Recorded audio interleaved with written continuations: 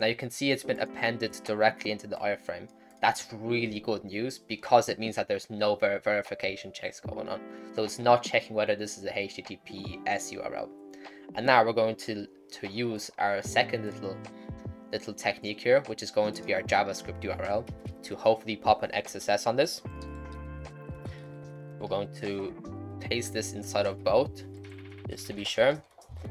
And if we save this and go back into here and we resend the request, you can see we have a JavaScript alert box. Let's try this in the browser instead to see if it actually pops as well.